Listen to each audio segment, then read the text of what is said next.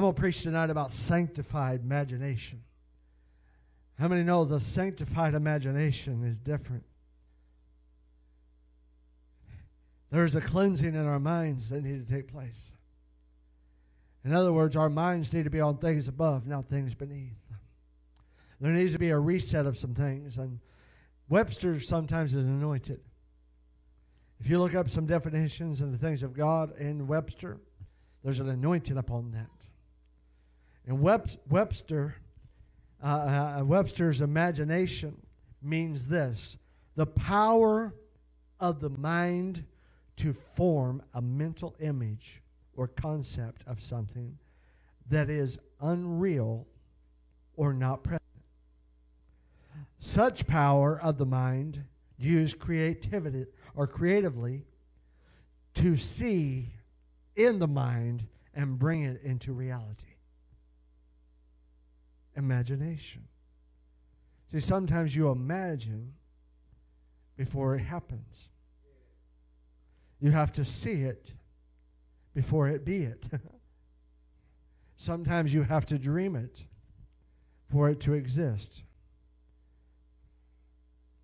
Webster's imagine, to form a mental image or picture, or also to think,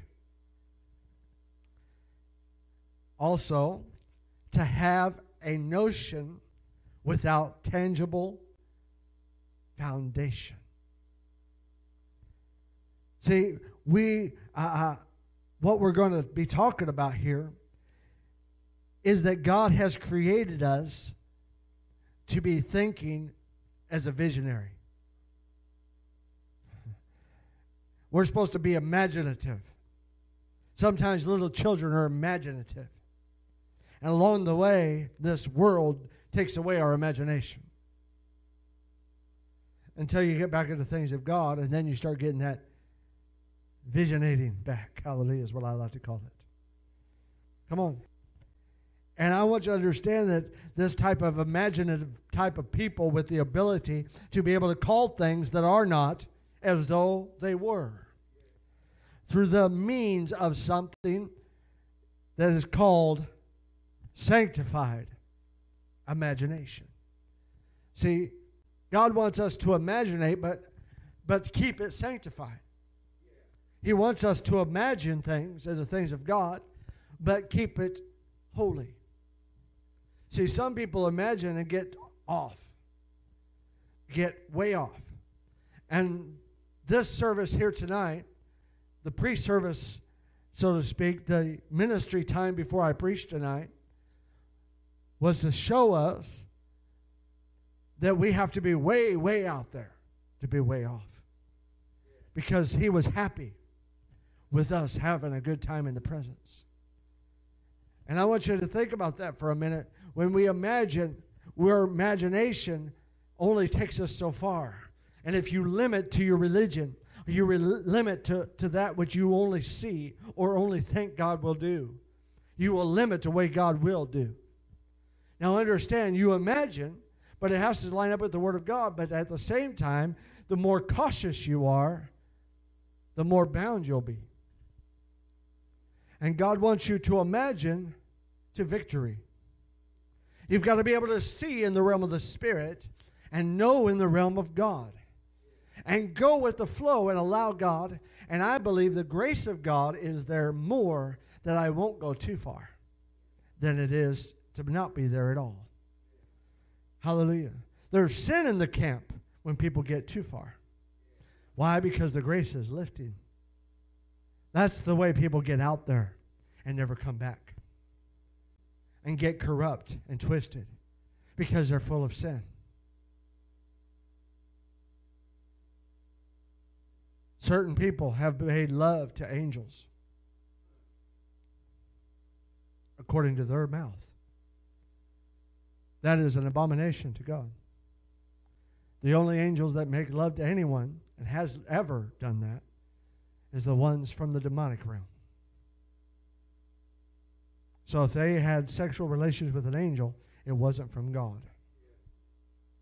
So either they got too far out there, or they're on the dark side. They seemed like they were going the right direction for a season, but then come to find out, history unfolded, and for that season, they were drinking alcohol with the team. And then they started seeing this. See, they opened the door. Sin came in, and then they got off. See, our imagination is a sanctified imagination. Can take us to the sky.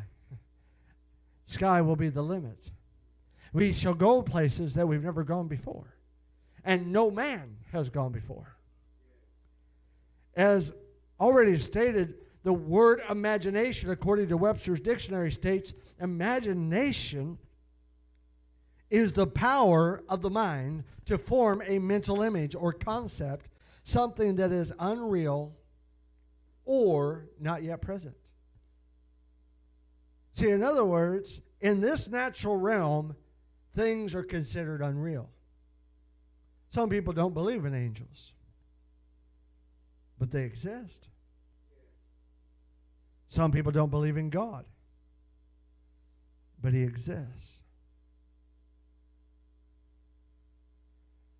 Sanctified imagination. God has created us in His image, according to Genesis, so we could be like Him in the aspect of creating and bringing into existence just like He does.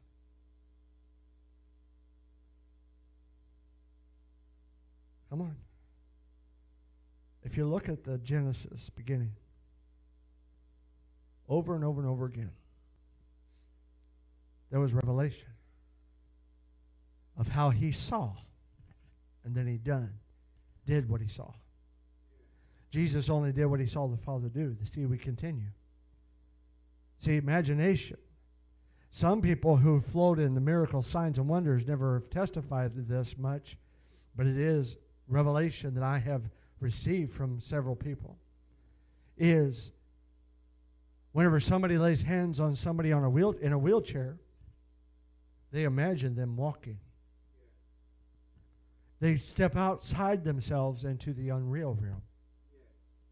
See, the natural realm says that diagnosis, that crippling thing is upon them.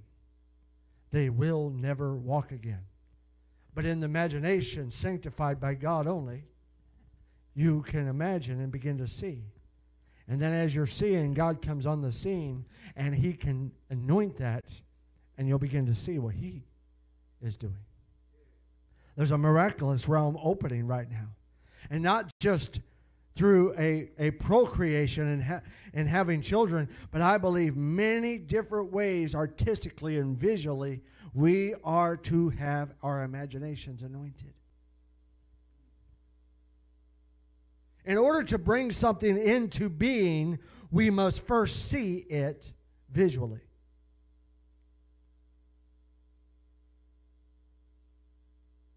How many have ever cooked? You see what you're looking for. You know and have an expectancy of what it's going to turn out like. If it's in the oven too long, it comes out different than what you visioned. Sometimes you're baking cookies that come out black. Your vision does not line up with your provision. So what do? You get another batch and put it in this time, and you're like, I'm just going to watch it. I'm not going to let it happen again. See, a lot of us don't realize, but God's anointing us tonight. This imagination process has been given to us by God to be used with faith in birthing His purposes. See, sanctified imagination means He's already given it to you first. That's why a lot of times soaking in the presence of God gets you to dwell on things above, not things beneath. Sleeping at the nighttime and getting interrupted by the Spirit of God is God anointing you and giving you a sanctified imagination. Sometimes you dream dreams that are from God, sometimes not. But you got to allow God to utilize that ability.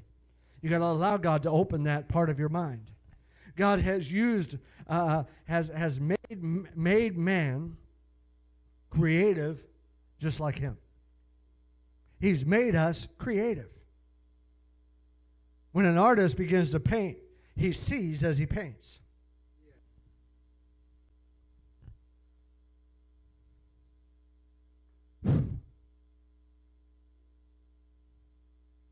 There's a sanctified imagination.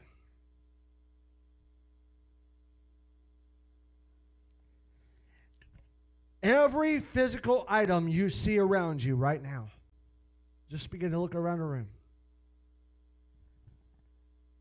Every physical item around you right now, every picture, every frame, every bucket, come on, every outlet, thermostat, whatever it is, speaker, a sound system, even this wood and the way it looks. Everything. Someone had to envision it to bring it to an end result. They had to bring it from a creative thinking. Some of you are anointed to create. Some of you are anointed to create things by God. And God wants you to create things that He downloads into you. So your sanctified imagination will be anointed in the days ahead after tonight, because the Lord says it's time for us to do as we see the Father do, to do and perform as we see the Father perform. The artist has a vision. Whether you know it or not, somebody who created a light switch was an artist. Because they had to think that has to have this point of contact and this point of contact, that when these wires are connected to it, every time it's flipped on, the lights come on. Every time it's flipped off, the lights come off.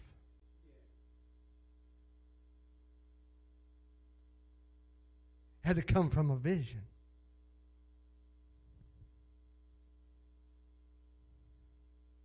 How many have ever cooked a recipe somebody gave you?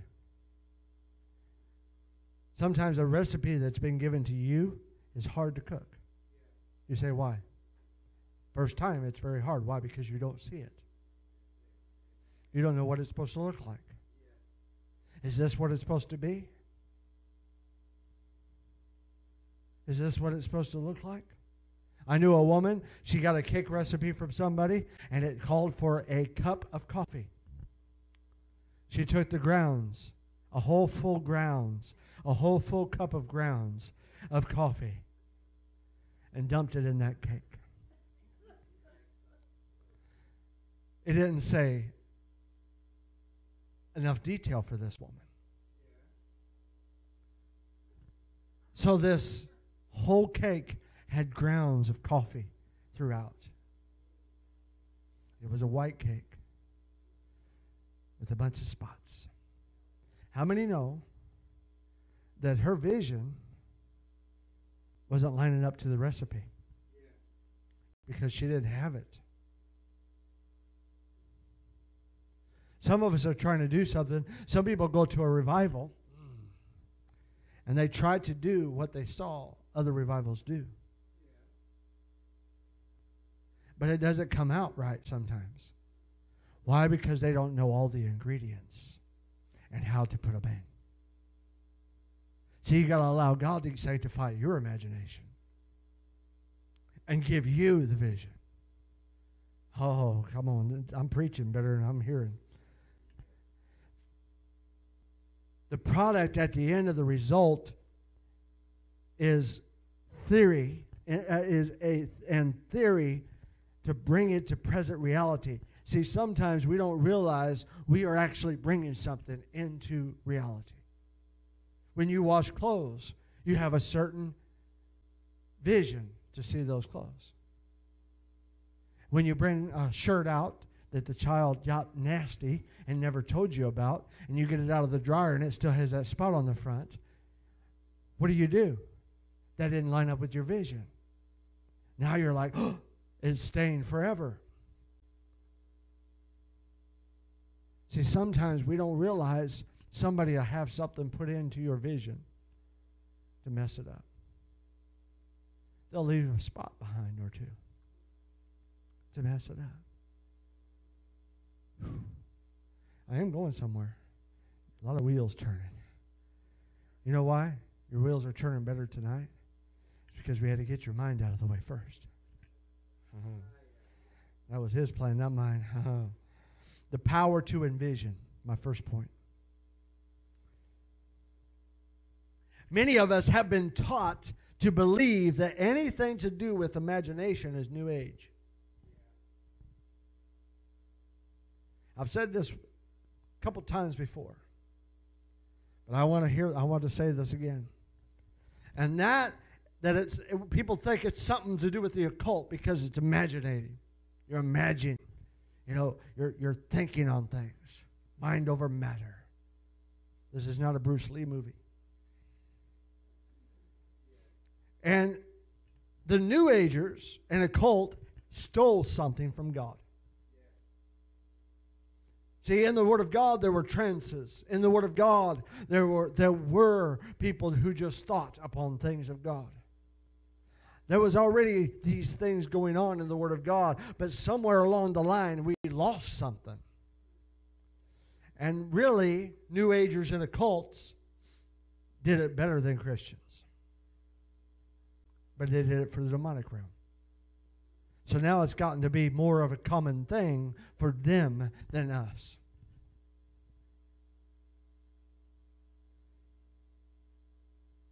It's time that we take the power to envision back from the demonic realm.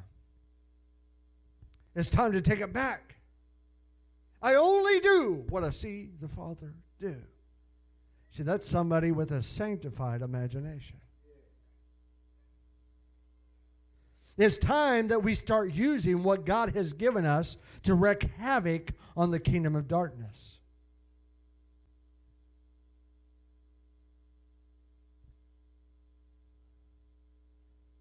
See, it is God who speaks of the non-existent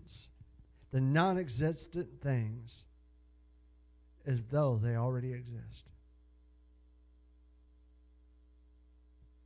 That be not as though they were. That be not as though they were. What is that? Be not as though they were. In other words, they didn't exist yet. But we are to speak them out as though they already did exist. Why? Because every imagination that is sanctified by God, you catch this, you will roll the timbers of hell.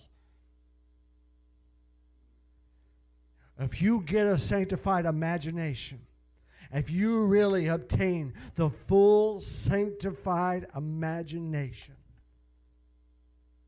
of seeing those things as though they were, you are actually releasing an imagination that was thought first there. And you're bringing it down here, and it manifests here. See, everything that's going to be yet to come down the road, inventions, history, the next car, the next plan, the next plane, the next some kind of today, every electronic, everything that's going to be created, that's going to come out of something designed, created, is already in heaven, waiting to be downloaded. You just got to connect to it and begin to download it.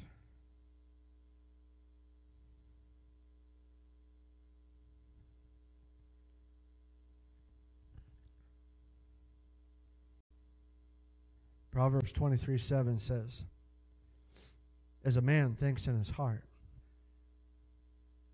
so is he. As a man thinks in his heart, so is he.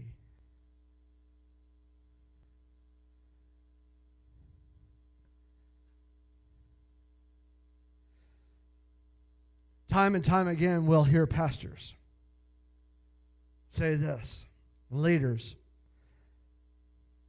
say to one another, what's your vision for the ministry? Isn't that common? What's the vision for your ministry? What they're really saying is, what do you envision? What do you imagine? What do you see? What are you calling into existence? See, what you have a vision for means it doesn't exist yet. You never say, well, I see us, being in a building with about 15 people. That's not a vision. That's existence. I see us, out at a park going nowhere. That's existence. See, believing God for what has not yet been present. Why do you think it's impossible to please Him without what? Faith. Why do you think? Because guess what? If you're not really believing for something that doesn't exist yet, then you're not really a child of God.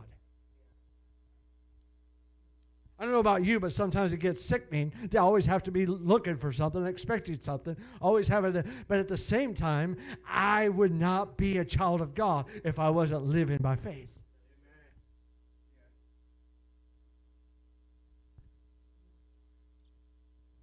It's important that we see ourselves the way God sees us.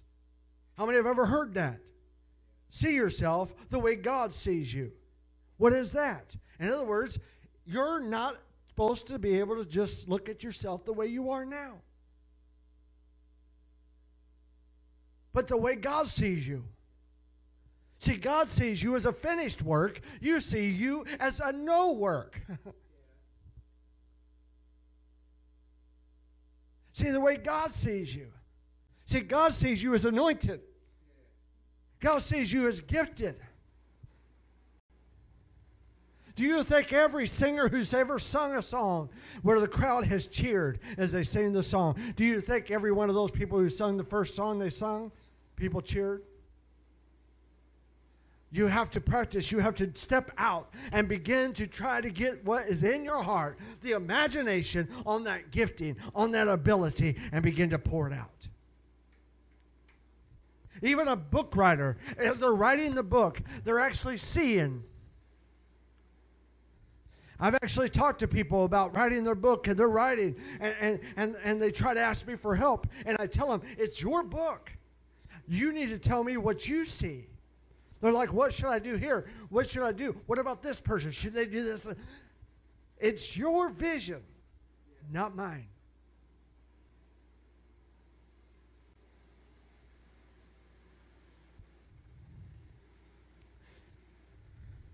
We are citizens of heaven. Isn't that right? We must be transformed from the natural thinking to heavenly thinking. God breathed the breath of life and all eternity into Adam. The breath of life came into Adam. For all of eternity was breathed into him. God just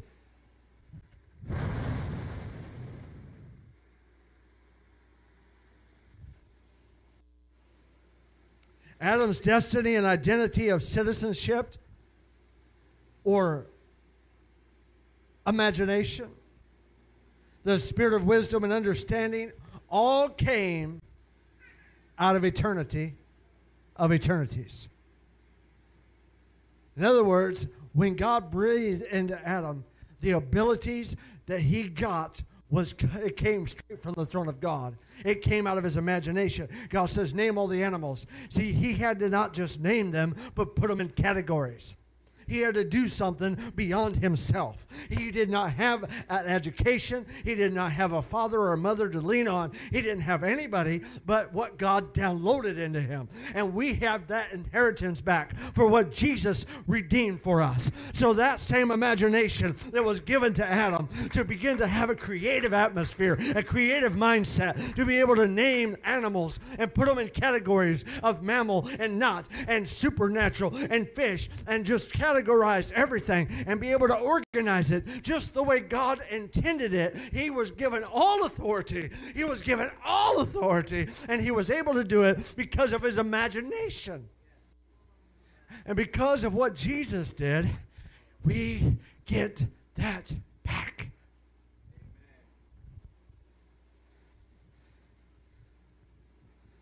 See, God did it first. And then he said, I want to have somebody do it. So he got Adam into the midst, and he said, all right, you continue what I started.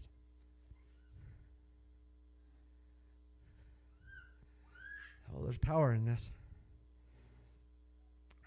Psalms 139. I'm just going to read it. Most of you are pretty paralyzed. Chapter 139, verse 13 through 17 says this. You did form my inward parts. You did knit me together in my mother's womb. My frame was not hidden from you when I was being formed in secret in the depths of the earth. Your eyes saw my unformed substance in your book.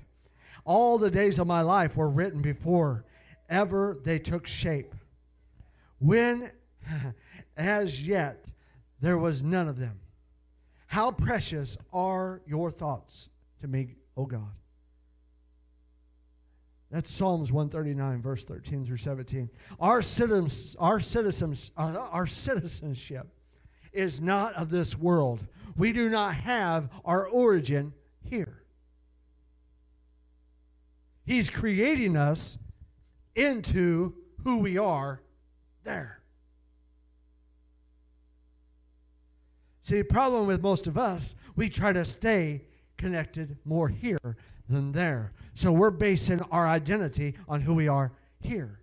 See, somebody even said this week, we need to see ourselves the way God sees us. We need to begin to see ourselves. We need to recognize who we are. We need to get to know who we really are. See, when you know who you are and you know who your God is, you're not of this earth anymore. You're of that realm. Listen. We are the very offspring of God. Doesn't this tell us something of our ability to access the very home from where we came? See, we have access to home. See, when you leave tonight, you're saying, I'm going home. Well, if you are, you're going that way.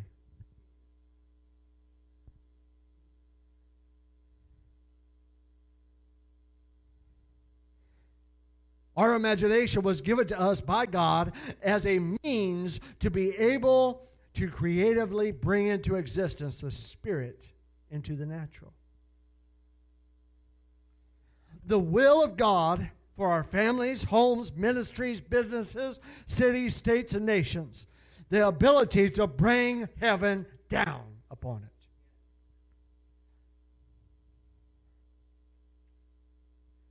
My next point is simply sealed and ordered. When it's sealed and ordered, in other words, heaven's already made the decision. It's sealed and it's ordered. We have a blueprint or a destiny from God in us, on us, that is unsearchable. It's unchangeable. Why? Our destiny is already done.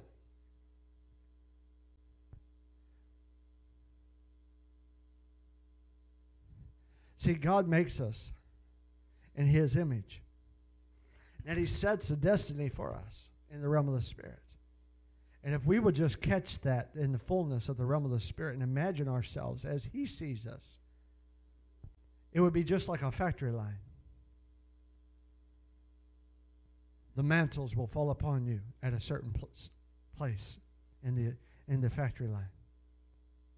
The gifts will come wide open on you in the next. The ministry will unfold upon you. The marriage that you're supposed to be in. All that you're supposed to have. The ability to obtain wealth and to be that who you're supposed to be. All of it is already decided in your DNA.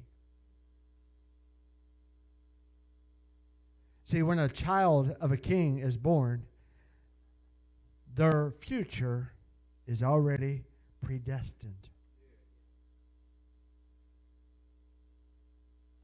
kind of like Princess Diana when she passed away many years ago. That was a robbery of her inheritance. And there's things that has never been revealed. Never been revealed. But that woman was literally murdered.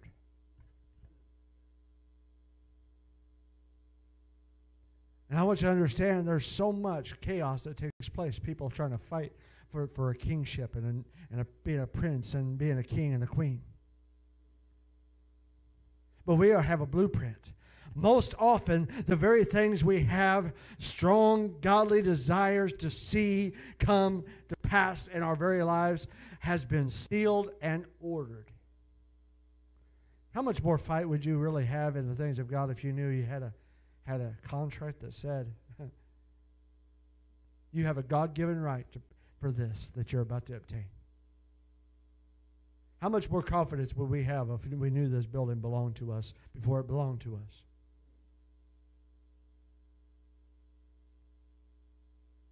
How much more confidence would you have to spend something that you have now when you know more's coming?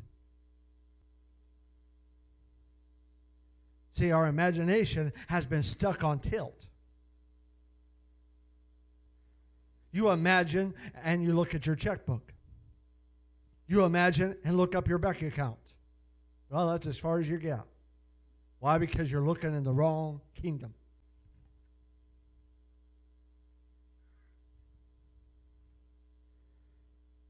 See, we bring about birthing of the purposes of God because its plan and simply has been impregnated in our spiritual DNA. If we can't bring it about, we'll agonize until it happens.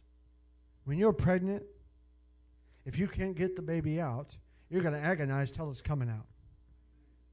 Isn't that right? You're not going to be impatient about it. You're going to be like, drive me over the railroad tracks. You're going to be like, come on, let's just get this thing going. Let's get it moving forward.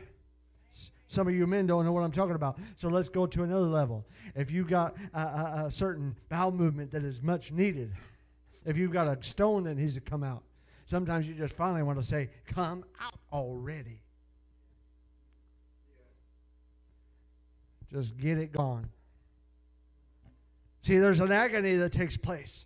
And many of us wonder what the will of God is in our lives when it's already written. What's the will of my life? What's your will for me? It's already written. I've told you this before. A man that I knew, he was messing with the Bible code. And I want you to know there's a reality of this, but I don't believe it's for everyone. In fact, I don't believe it. Most anyone should never probably try to figure this out. But the Bible code does have reality in it. But you could type in your name, and it actually would tell you specific things in the Bible by using a certain wording, the way the Bible writes. Hallelujah. It might come diagonal just like a crossword puzzle. But it will name people that you're going to marry. It'll name people that you're supposed to be with. It'll name your occupation. It'll name where you've been. It'll name the name of your ministry. See, when I was associated with Prophetic Healing Ministries, I want you to know I actually saw that in the Bible code after the name had already been created. And it's in the Bible. It's just used in the Bible. It's used in a software. All you do is type in your name, and it finds you in the Bible. And there's even details that you can find out of when you die.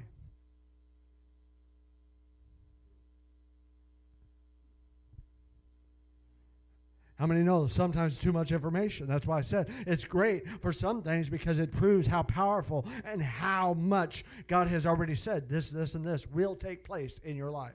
It's like the Bible is being written right now. See, when the Bible was written for you too. And your message is still in the Bible. Come on, it blows your mind. It really does blow your mind. Hallelujah.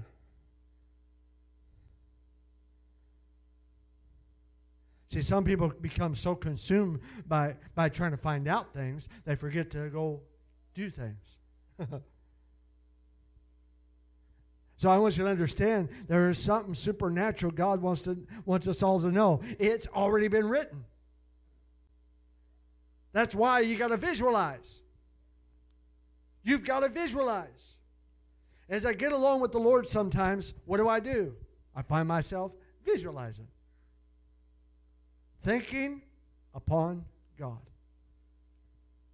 See, sometimes you pray and you don't let Him take you into the realm of seeing. I've laid in services before the service, during worship, and I see what we do before we do it. That's visualizing. See, I find myself visualizing casting out demons with a word. I find myself and God backing me up with powerful signs and wonders, watching the glory of God sweep a football-sized amphitheater. See, the glory sweeping the size of a football stadium. See, what are we going to do when God explodes? See, I'm visualizing.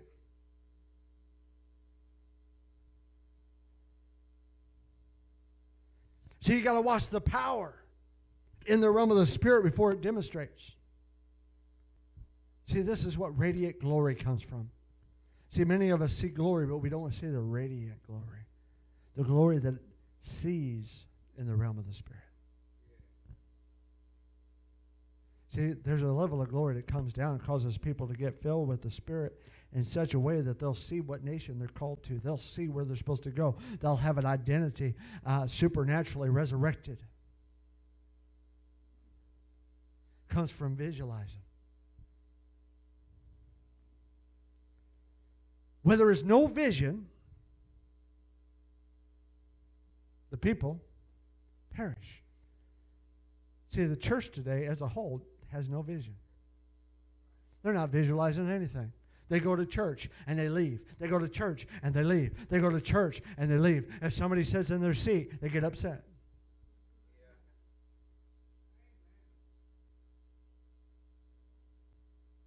See, I'm going to go far as to say that unless we visualize and give expression to the prophetic dreams and visions that come from the Holy One that lives on the inside of us, we'll begin to dry up and lose hope, courage, and eventually we'll settle for less. See, some people settle for less. Some people have settled in marriages. Some people have settled in relationships and with others. And some people have settled with certain friends.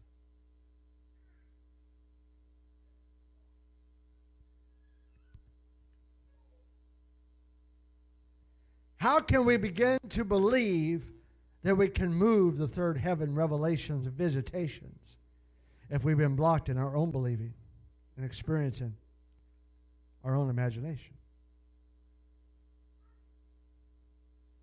See, we're supposed to be able to engage the realm of this revelation. In other words, we're supposed to be engaging to the third heavens.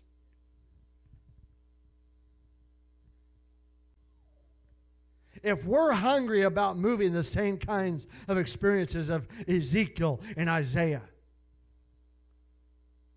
we need a road, a supernatural road that just is so fresh to the third heaven that the experiences just start coming because we start asking and saying, God, I want to see.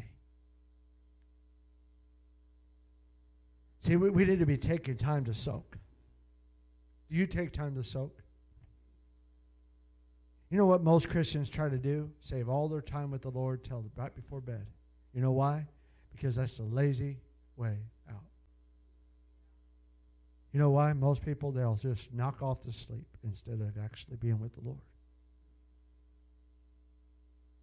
Can I do it while I do something else? That's another one. Isn't that the way we are? Isn't that the way we are?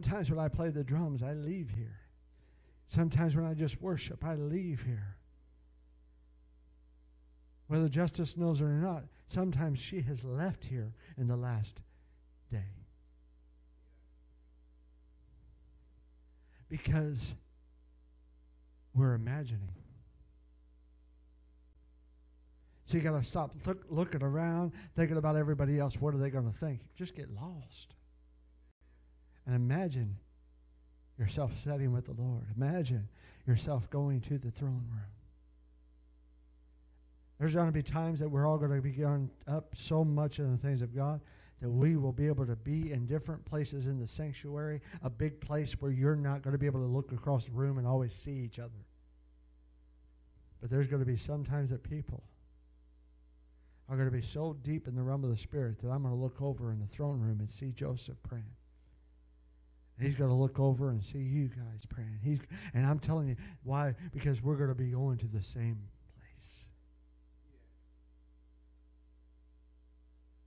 See, when somebody begins to see something in the realm of the Spirit and begins to share what they're seeing, what they're doing is they're bringing us into the realm of the imagination.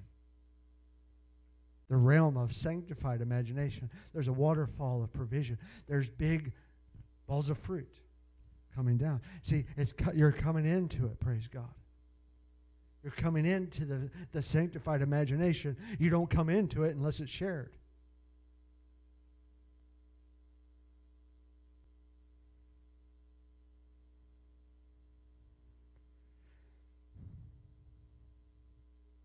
We have not received the spirit of this world.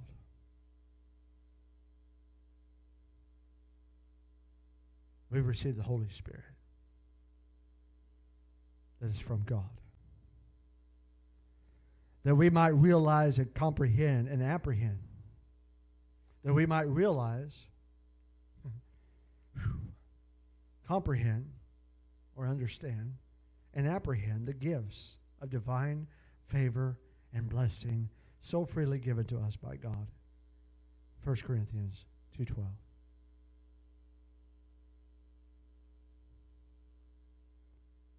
See, we need to remember, we're adopted. You've been given benefits now because of your adoption papers. Your God-given rights has been given to you to be able to do what you've not been able to do before. We are to have a sanctified imagination. See, people get flaky and get kooky, but at the same time, guess what? There is a realm of glory that is silly, having a good time in the things of God, but there's also a seriousness of the presence of God that is so glorious and revelatory. And it can come at the same time. Why? Because heaven, when it comes down, we get all the attributes. And when I am going in the realm of the Spirit, what I see comes into the realm. What you see comes into the realm. What you see comes in. And we all can see together. See, many times when an evangelist, like Nathan sometimes, he is bringing what he is doing in the realm of the Spirit, what he sees, what he's imagined, he's bringing it down into the crowd. When he even changes the order of the service and says, I'm going to begin to pray for people, he's already seen it. But the thing is, different in now services, and what God wants to do here is He is seeing, He is releasing. And God wants to do something different here. He wants us to see. And us to come into agreement with what we see. There's going to be a corporate, fiery glory.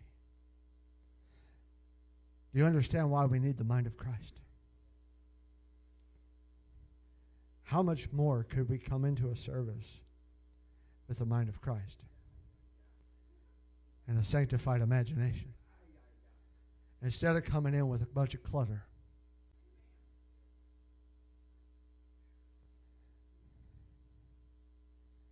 Whether it's God tickling us or God dropping revelation straight from the throne, it's the same God who loves to have fun. See, I was a stuck-up preacher when he held me down on the floor and tickled me in front of my whole church. Never did I put myself down on the floor. Never did I do it as a minister. Never did I do it ever. Nor would I have laughed and rolled around on the floor.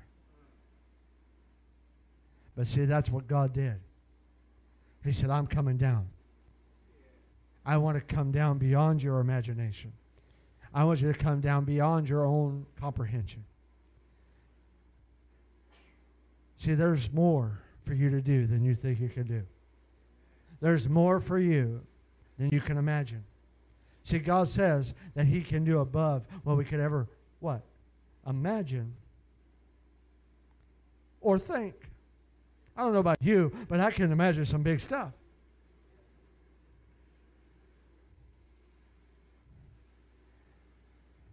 But he could do more. See, that word works real easy for most of us. Why? Because you don't imagine.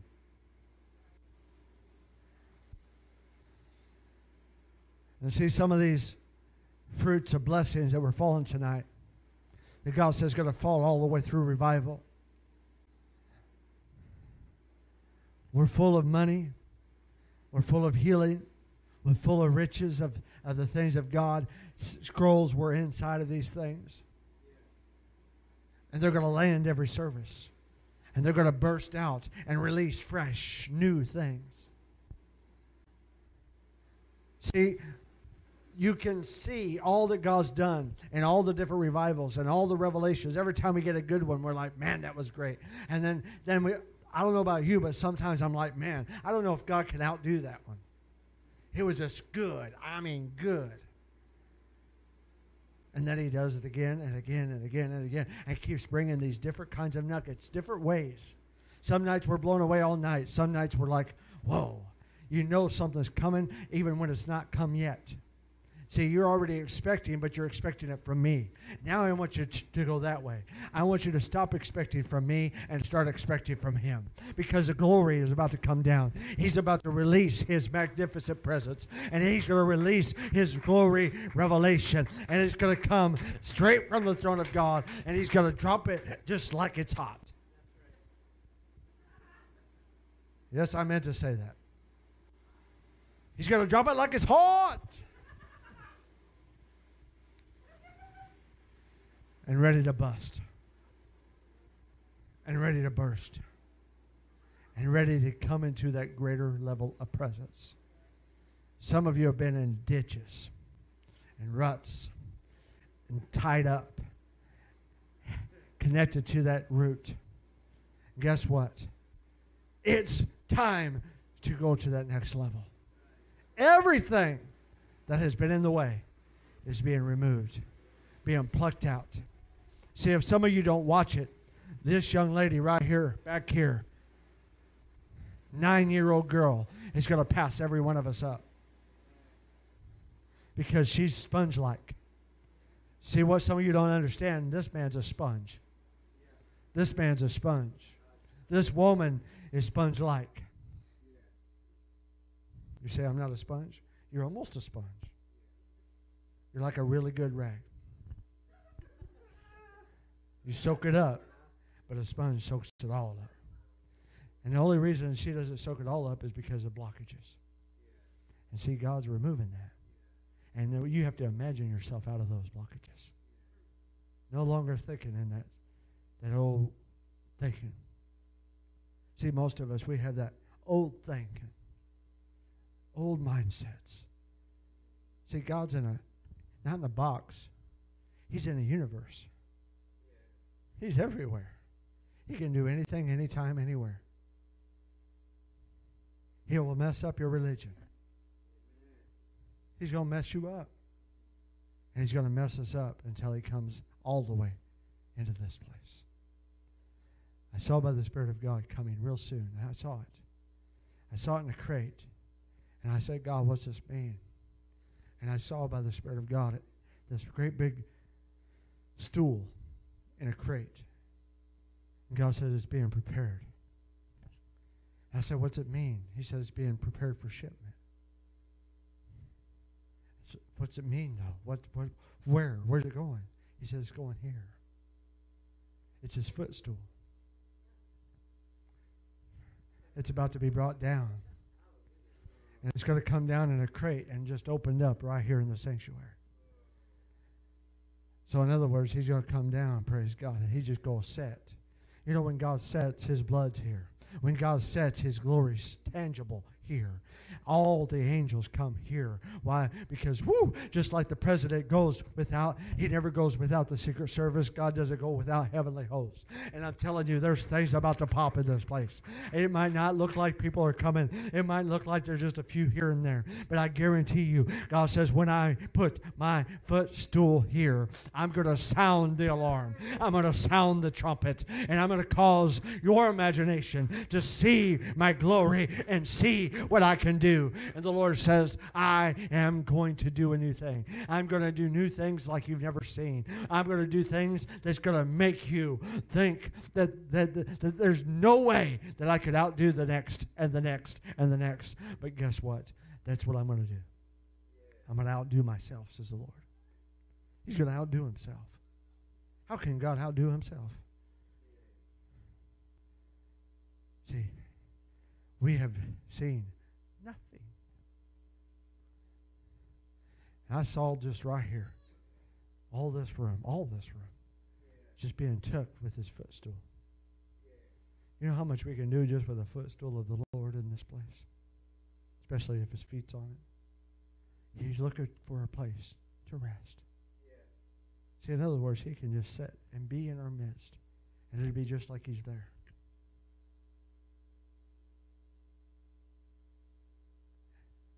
And whether you like it or not, there's coochie coos in there. There's the falling over the chairs there. There's that sound that comes out of this man there.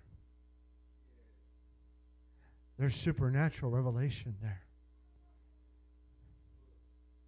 There's so much coming that's coming from there. They're coming. They're coming. I can see. I can see that they're coming. And they're coming for a purpose.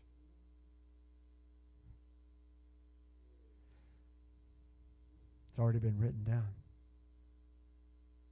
The time, the date has already been written down.